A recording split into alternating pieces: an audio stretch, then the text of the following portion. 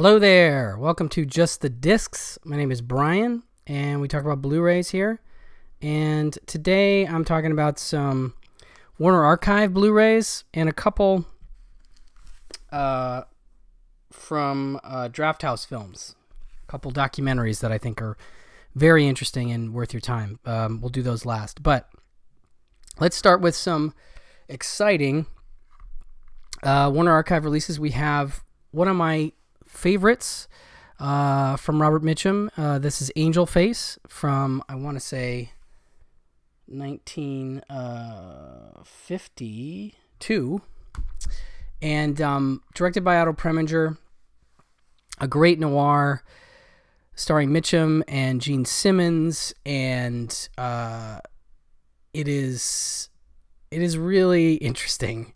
Also stars Herbert Marshall, Mona Freeman, Barbara O'Neill, Kenneth Tobey, and it is about a guy played by Mitchum who is an ambulance driver. He's a former race driver with an eye on saving enough money to start his own specialty garage that will work on race cars specifically. And so he was a racer, he was a tank driver in the war, and he comes back and he's driving an ambulance, and we open with him and his partner Kenneth Tobey showing up on a call at a big mansion, and it appears that the woman of the house has either attempted to commit suicide or there was an accident with her fireplace gas key. And if you're not familiar with this, basically when people in this period had gas fireplaces, they had a key they could turn to turn the gas on to light it, I guess, and, you know, turn the key off to stop the gas. But it's a very convenient thing for also attempting to kill people, apparently, because if you turn it on and just let it run, you can, it's like, you know, leaving the oven open or, you know, whatever. And so there's a little unclear situation in terms of what happened. Did someone try to kill her, or was this woman trying to kill herself? She is the, I believe, stepmother. Now I'm gonna mess up the relationship here of Gene Simmons, who her dad is played by Herbert Marshall. Yeah, she's the stepmother because she was a widow, and Herbert Marshall was a writer who married this widow, and she's rich, and so he's kind of stopped writing, and now Gene Simmons lives with them, and she's kind of a spoiled, kind of creepy gal. But so she sort of immediately takes a liking to Mitchum, and, you know, ends up sort of following him after he leaves their place. And he goes back to a coffee shop to call his girlfriend. She doesn't answer. Gene Simmons walks into the coffee shop, diner or whatever, and then Mitchum, she starts flirting with Mitchum, and suddenly he's like not so interested in his girlfriend anymore. His girlfriend's played by Mona Freeman, his girlfriend Mary.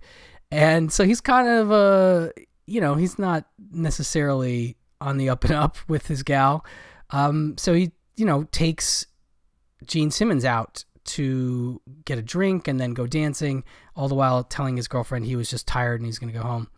And so that's an interesting development, and they start talking about stuff. He tells her about his dreams, but it starts getting weird the next day when Gene Simmons, figures out who his girlfriend is and calls on her and has her have lunch with him and basically rats him out for having taken her out.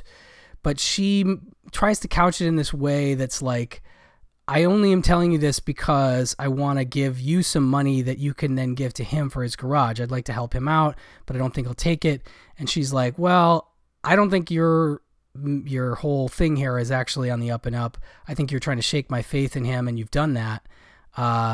But I can't take the $1,000. There'd be no way to make an excuse for it. And anyway, good day. So she bails on her, and Gene Simmons clearly has like some kind of scheming going on, you know? So she starts to go after Mitchum, and she even goes so far as to invite him to be their chauffeur.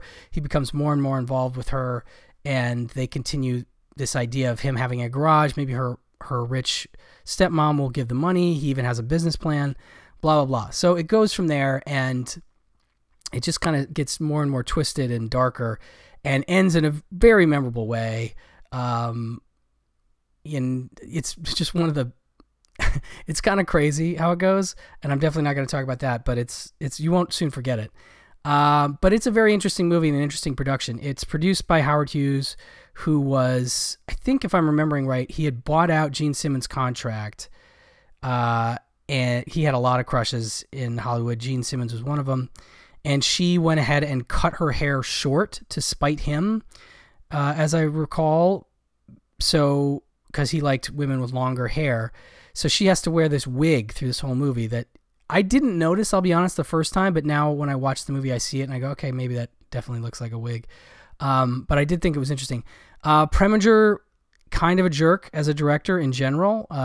Definitely hard to work with, definitely a screamer.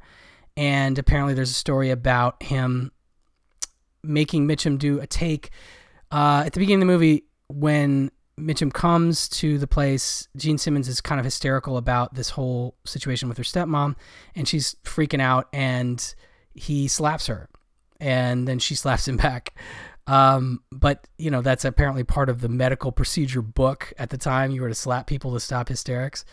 But so there's a story that Preminger basically made him do a bunch of takes of that slap because he was, I guess, trying to be mean to Gene Simmons, I think under the guise of, or demands from Howard Hughes, just go ahead and abuse her. I don't know how it was put, but basically Mitchum then turns and slaps Preminger and says, "Is that how you like me to do it?"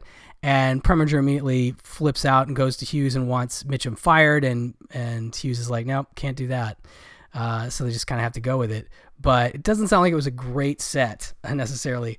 But, you know, good cast and a fun noir story, not like too many I've ever seen. So I'm a big fan of this one, and really nice to see it on Blu-ray. It looks lovely. It is a commentary by film noir historian and TCM host Eddie Muller, which is fantastic, and I absolutely love it. The stories that I'm mentioning are definitely covered in his commentary and then some, and this is a rare, you know, archive disc that has a commentary. It's been ported over from a previous release, but it is, you know, one of the best guys doing a commentary. That's Eddie Muller, the czar of noir himself. So great disc, you know, definitely one of my favorites of 2023 so far.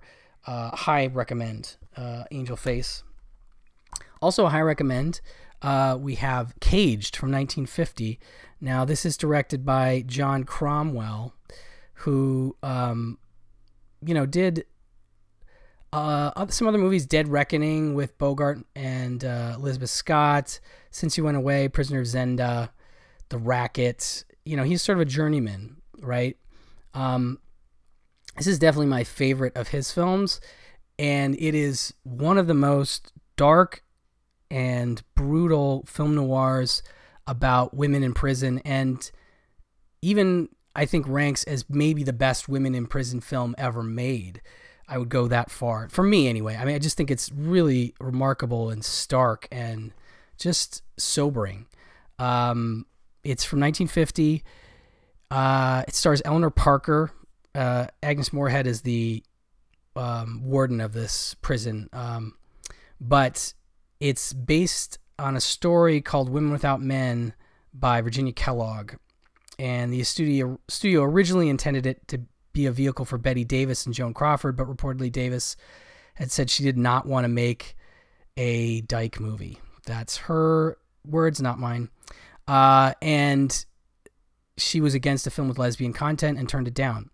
So I think the movie is better for it. Ultimately, I think Eleanor Parker is incredible in this movie. I really think that she really sells the naivete, innocent, sad, overwhelmed woman who's sent to prison. She's a 19-year-old named Marie Allen, and it's after a botched armed robbery with her husband Tom, who is killed in the robbery. And basically, it's a gas station holdup, we find out, and she's in the car when he goes to rob the gas station. I guess an attendant hits him over the head, presumably killing him, but she gets out to help him, and then she's seen as an accessory. And the movie opens in this really dark way with, we're in the back of the paddy wagon, basically being taken to prison.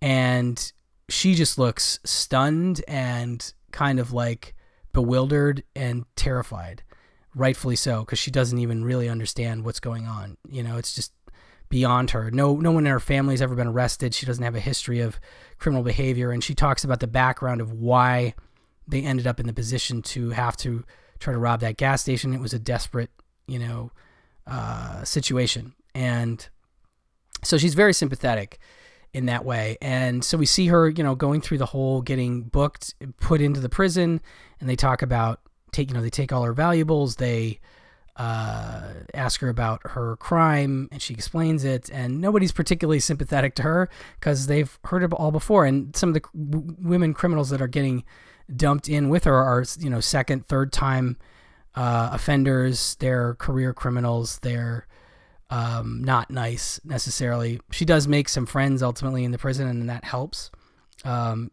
She meets a murderous shoplifter played by Betty Gard, who helps her.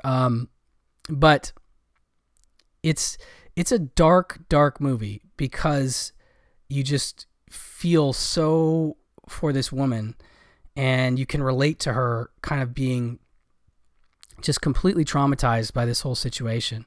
As I said, Agnes Moorehead plays the warden. She's a little sympathetic to her plight. She says she can get paroled in 10 months, but there is a lot of bad stuff to come in this prison, and a lot of great, dark criminal female characters. And of course, there is some other stuff that happens typically in these kind of movies. And, it's pretty racy for a 1950 film, ultimately, in a lot of ways, not just that content, but in general, it's just so dark. And, right at the top, this is not a spoiler because she finds out right away, she's also pregnant. And she's 2 months pregnant. And even if she got out in 10 months, she would still obviously have had the baby and have to have it in prison. So just this woman's, not in a great place. And like I said, it's really well done. And the other criminal women that are involved in the story are all convincing and interesting and compelling. And I just think it's really something else, Will she come out a woman or a wildcat? Trumpeted the ads for this Women Behind Bars classic. There's no question about how the film itself turned out. Using the familiar but sharply played characters, Cage remains a pivotal genre classic. Best Actress Academy Award nominee Eleanor Parker portrays the inmate whose transformation from sunny, innocent to tight-lipped, world-wise con provides its focus. As the typical floor matron, Best Supporting Actress nominee Hope Emerson is 6'2" of grade A malevolence, and an earnest prison superintendent, a sour lifer, a street lamp tramp, a patsy, a society dame, and other types add atmosphere to Oscar-nominated script co-written by Virginia Kellogg, researched while posing on the inside as a convict. So I think that's interesting, and definitely part of the reason this feels so real and so dark. Yeah, really, really something special. Looks great on this Blu-ray. And in terms of features, we have Screen Directors Playhouse radio broadcast from 1951, classic Warner Brothers cartoon Big House Bunny, and the trailer. And I do love it when they include the cartoons. This definitely needs some levity. But it is great. Like, it is really, truly one of the great noirs and one of the great prison films I've ever seen. So really happy to have this on a Blu-ray. Between this and Angel Face, already a couple of my favorites that were not on Blu-ray now getting Blu-ray releases, so very happy about those. Moving on, we have The Damned Don't Cry. This is a Joan Crawford movie. It is directed by Vincent Sherman.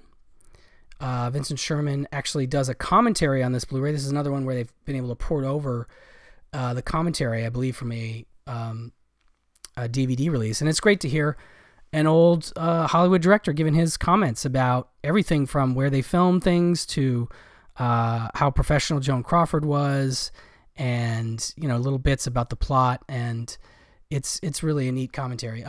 Sherman did stuff like Mr. Skeffington, Affair in Trinidad, The Garment Jungle, Adventures of Don Juan, Nora Prentice. Again, another journeyman type, guy. And I think this is probably one of his better movies. It is, well, I'll read the back because it sums it up well. It's a man's world, and Ethel Whitehead learns there's only one way for a woman to survive it. Be as tempting as a cupcake and as tough as a 75-cent steak. It is in the first of 3 collaborations with director Vincent Sherman. Joan Crawford brings hard-boiled glamour and simmering passion to the role of Ethel, who moves from the wrong side of the tracks to a mobster's mansion to high society, one man at a time. Some of those men love her, and one high-rolling racketeer abuses her. When the racketeer murders his rival in Ethel's swanky living room, she flees a sure murder rap right back to poverty she thought she escaped, and this time there may not be a man to pick up the pieces of her shattered life. That is one plot synopsis I saw, but another is that this movie was in fact based on the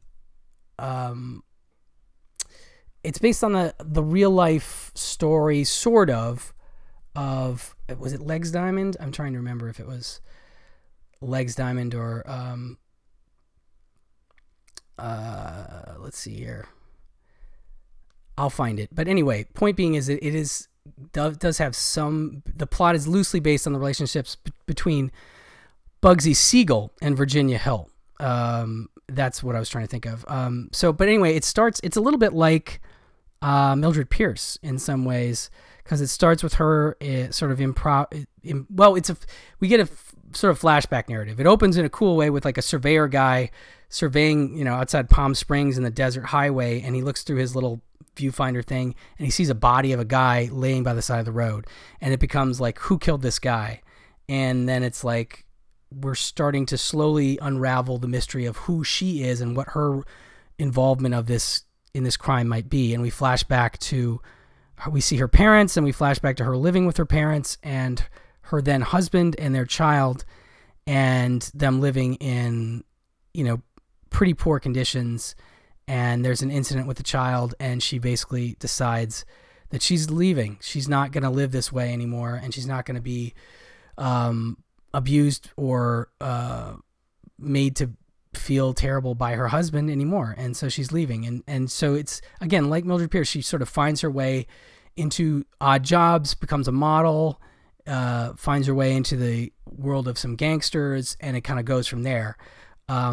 But I always find Joan Crawford convincing and enjoyable in roles like this. Like, she just really, it's something she does well, I think. And so it's a solid, story in that sense.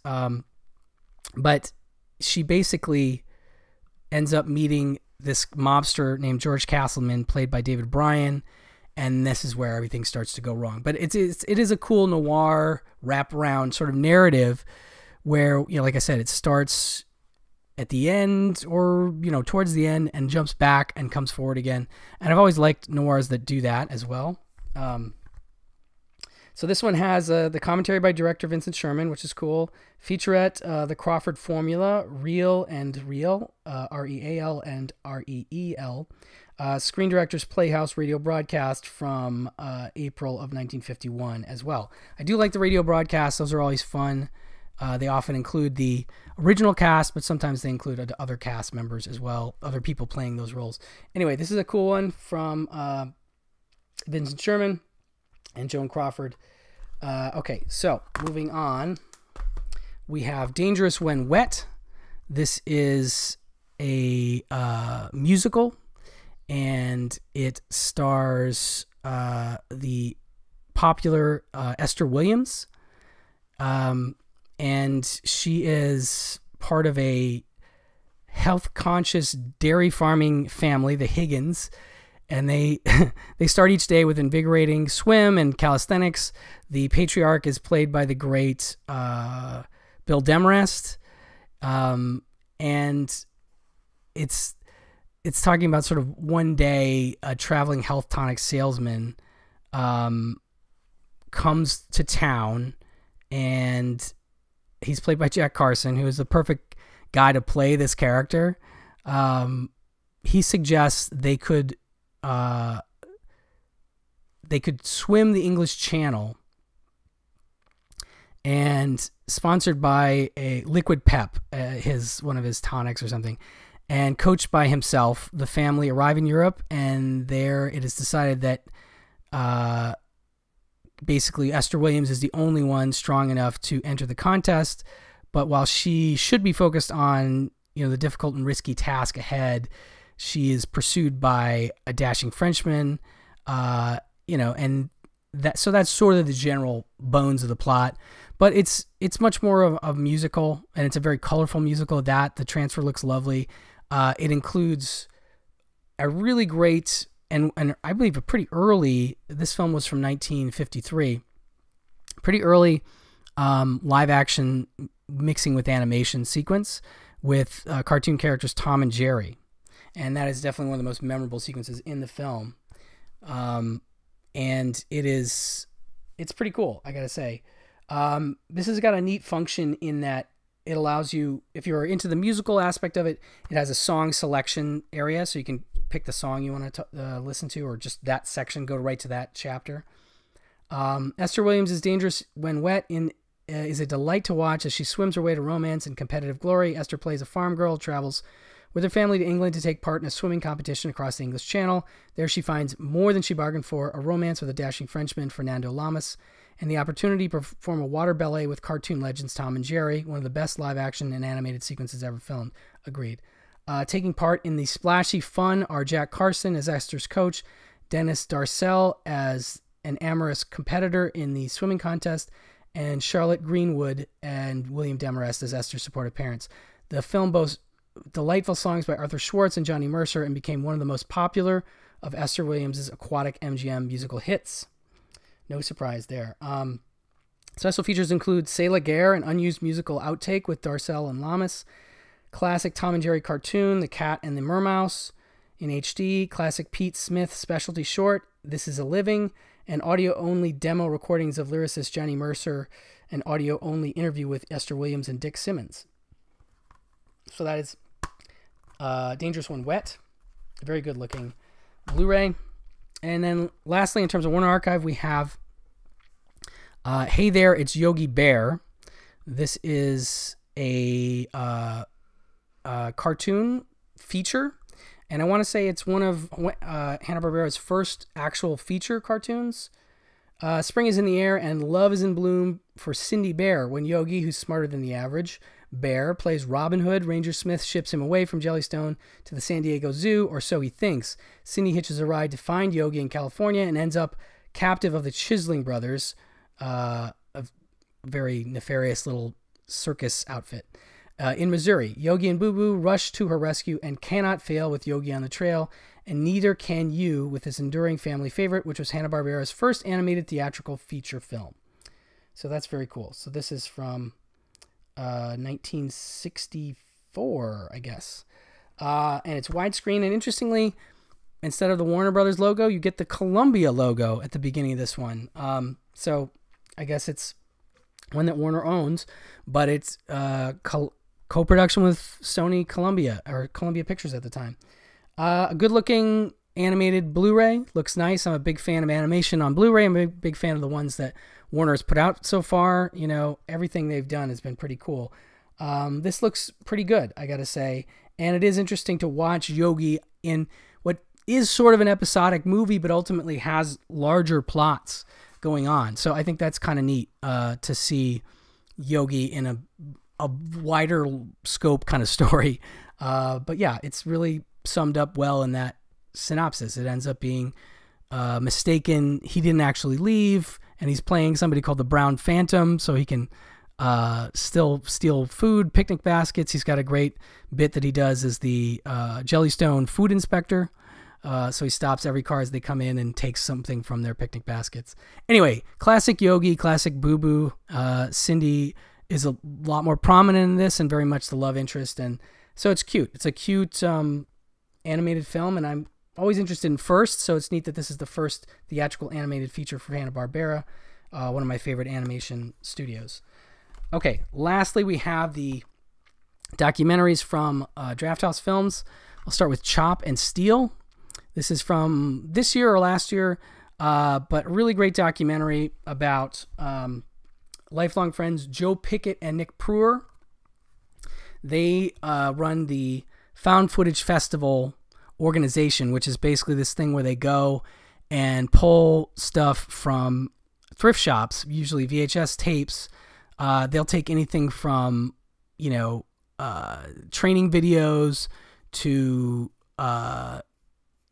instructional videos and, just all kinds of oddball cable access recordings, anything.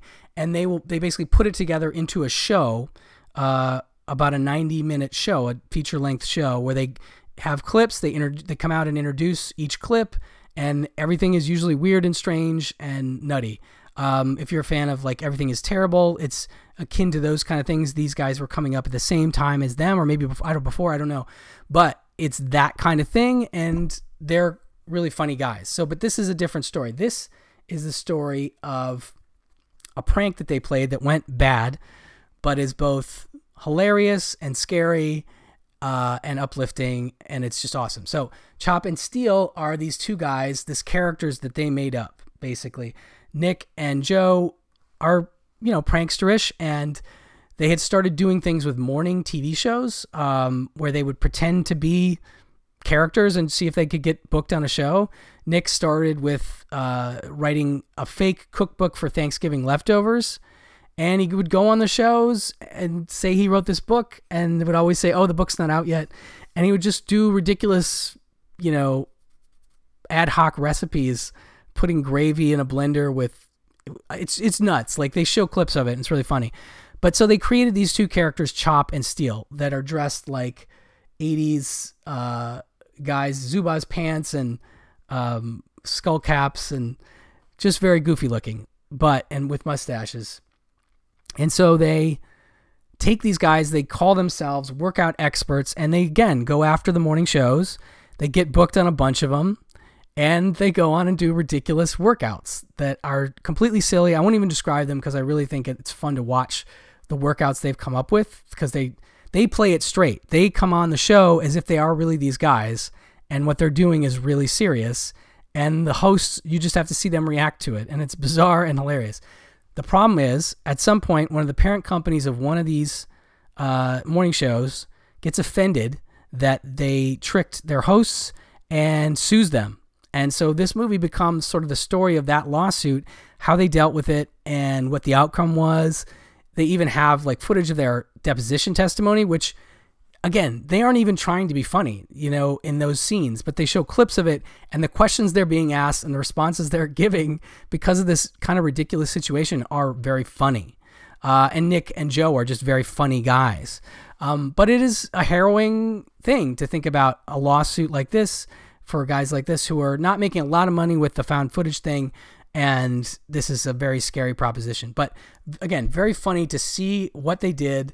And they even got on America's Got Talent. And it's hilarious what they did for that. So it's super fun to watch them go through this thing, but also dealing with the lawsuit and the sort of humanity of these guys, and what they're going through is really affecting and easy to get caught up in. So highly recommended. This is on digital as well. This includes a commentary with the directors of the doc, Bernd Mader and Ben Steinbauer, along with Joe Pickett and Nick Pruer. Excited to listen to that because I'm very sure there'll be some very funny stuff in there. Definitely check out Found Footage Festival on YouTube. They do a lot of cool stuff over on YouTube. They'll do live versions of the shows I described, where they'll do like a VHS party, and they will just play some clips that they found. They do a Saturday morning one, and it's really great. I'd highly recommend on YouTube to follow them. And if they do come to your town and put on one of their Found Footage Festival shows, that is also highly recommended. But Chop and Steal, one of my favorite documentaries of the last year or so. And then really tying right in with that is another doc called A Life on the Farm, which Nick and Joe are also interviewed as part of this. This is a really fascinating documentary because it's just kind of wild. It's just wild that this guy that and the way that we get to know him. I just think it's a very fascinating look at a dude that we don't really know, but we get to know him through these videos. So basically, it's about a strange video that this director of this documentary remembers seeing as a kid, that was made by a neighbor of his on a farm. And this is in England somewhere. And it's the story of a man called Charles Carson, who lived on his own farm in Somerset, England, I think. Anyway, he made a feature-length home video that sort of shows some of his day-to-day, showing his horses, who often steal his hats, showing a cow giving birth and him actually pulling the calf out, and the afterbirth and everything. And it's just he's very upbeat and pleasant, but he also does weird things where he'll take video of a picture and he'll put like a little speech bubble on it, and he's just, there's something kind of off, but he's endearing and still makes you a little uneasy at the same time. I can't explain it, but he's fascinating, this guy. And then we start to get into some darker stuff. Starts with him burying one of his cats, and then his mother, who he's living with his mother and father. I think this is part of the reason he may have sort of gone crazy, is his parents were sickly and he was alone taking care of them, and then they started to die. So his mom dies, and he's a picture of her dead by the fireplace, and he calls a priest for a blessing, and they interview the priest, and then he takes her body in the wheelchair and puts it out in the pasture so she can say goodbye to the cow. Again, she's dead, and the other farm animals. So he's not playing that as a joke, like that's a genuine gesture, but it's weird.